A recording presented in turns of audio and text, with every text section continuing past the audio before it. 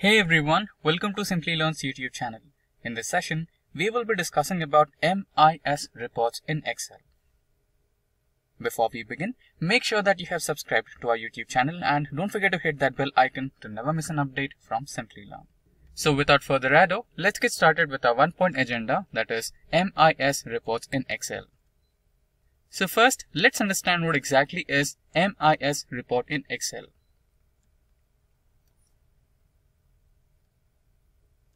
So MIS stands for Management Information System. MIS reports provide data on different categories for accurate decision making. So MIS in Excel is a procedure to create interactive report using Microsoft Excel. So MIS reports help management to access the performance of organization and allow faster decision making. So if you know to create the MIS reports using various business intelligence tools such as Excel, then you might find a very good job opportunity in a well-established company. Now, let us try to learn how to create MIS report using Excel in a practical mode. So let's get back to the Microsoft Excel. If getting your learning started is half the battle, what if you could do that for free? Visit SkillUp by Simplilearn. Click on the link in the description to know more. So here you can see that I've got some sales data of various car manufacturing companies, and I've also got some slices. So using these slices, I can get the real-time information from the dashboard. So I'll select an year from the first slicer and I'll go into the second slicer and I'll select a company. Now I'll select BMW and SUV type. So we have the data of all the SUV types cars manufactured by BMW car manufacturing company in the year 2018. Now let's start and create something similar to this one. So how did I create this MIS report?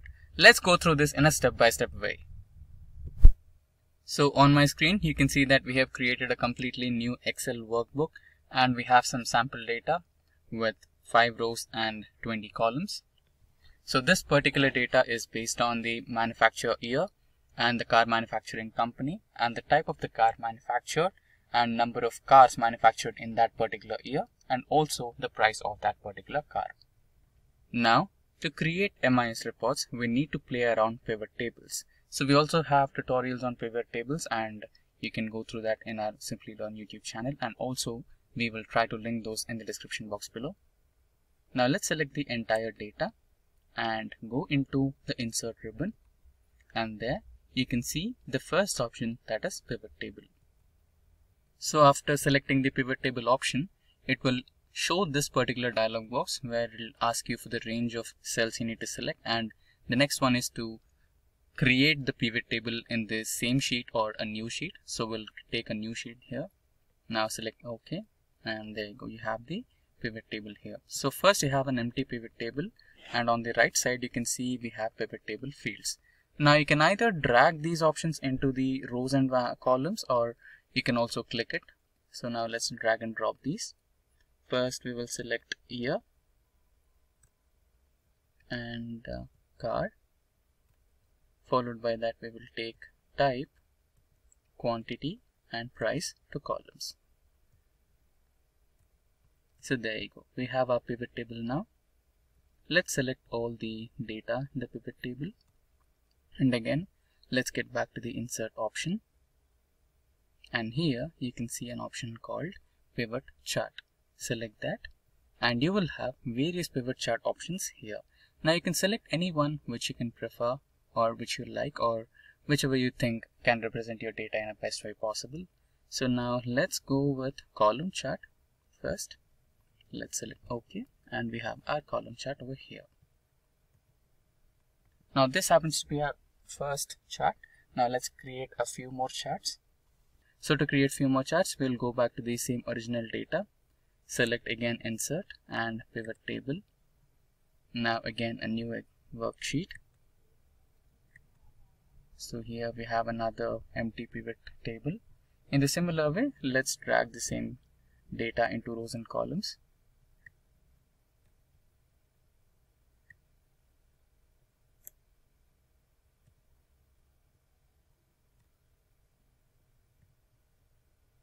There you go. And again we will select all the data and create a pivot chart.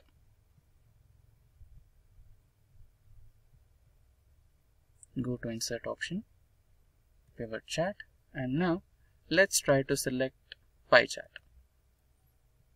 Select OK, and we have our pie chart over here. Now let's try to create one more. Same procedure, select table, select pivot table, then create new worksheet for the new pivot table, and now drag and drop the data.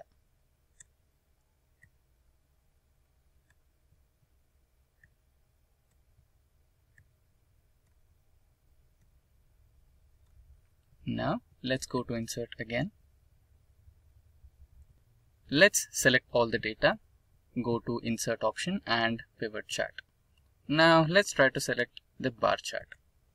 Select OK, and there we have our bar chart. Now remember the first chart we created, that is in sheet 2, this one. So we will try to move all the charts to this particular table or this particular worksheet. So let's get back to the sheet number 3, right click, and you can see an option called Pivot Chart Analyze. So from here, you can move the chart. Select the option of moving the chart, and don't select the first one, select the Object In option and select the sheet number to which you want to move this chart. For now, we want to move this chart to sheet number 2, select that, press OK. Now we have the chart moved to the sheet number 2. And in the same way, let's go to the sheet number 4 and let's move this particular chart to sheet number 2.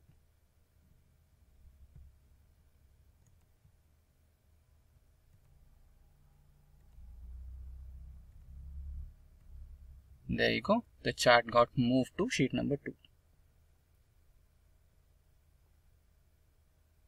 Now you can insert the slices. So we have selected the third sheet or third chart, and inside the Pivot Chart Analyze option, we have an option of inserting the slicer. Now we will insert the slices for year, car, and type. Now select OK, and you will have all the 3 slices onto your sheet. Now let's rearrange them.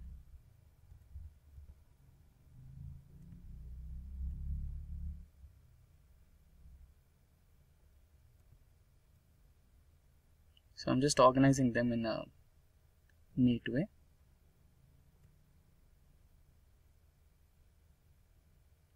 There you go. And you can also customize your designs for all the charts so that they look a little more better. Now, if you see, if I make some changes, only one chart will be interacting for this, right? So if I select Ferrari and year 2020 and option as sports, you can see only one chart is interacting to these particular slices. Why? Because all these slices are connected to just one chart here.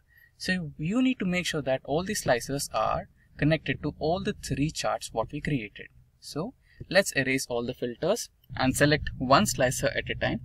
Right click, and you will see an option of Report Connections. Select that, and you see that the connections are only connected to the pivot table 3. So select the remaining pivot tables as well. Select OK. And in the same way, select the second slicer. Select the Report Connection option. Connect pivot table 1 and 2 and select OK. And in the same way, the third one. So now, all the slices are connected to all the pivot charts.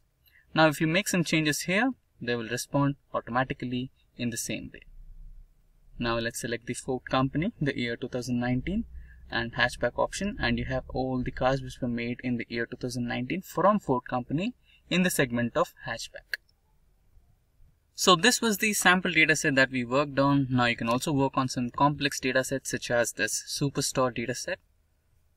Now one thing you need to make sure that when you're working with Excel MIS, you need to make sure that all the macros are disabled on your dataset and you convert the entire data into the regular table format of Excel. Right now, Excel is considering this particular data as a database. So for that, you need to select all the data, press Ctrl T, and then convert the entire data in the form of tabular data. And also don't forget to click this icon which reads my table has headers. So the first row is the headers. Now let's select OK, and your entire data will be converted into tabular form. Now let's reset this to the normal type which has the clear color, not all the fancy colors. Now the entire data is converted from the DBMS to the tabular form, and now you can start implementing the MIS reports and pivot tables. So that's how you work on MIS report in Excel. With that, we have come to an end of this tutorial on MIS report in Excel. If you have any queries regarding the topics covered in this session, or if you need the data set that we used in this particular tutorial, then please feel free to write us down in the comment section below, and our team of experts will be happy to resolve all your queries. Until next time, thank you, stay safe and keep learning. Hi there, if you like this video, subscribe to the Simplilearn YouTube channel and click here to watch similar videos. To nerd up and get certified, click here.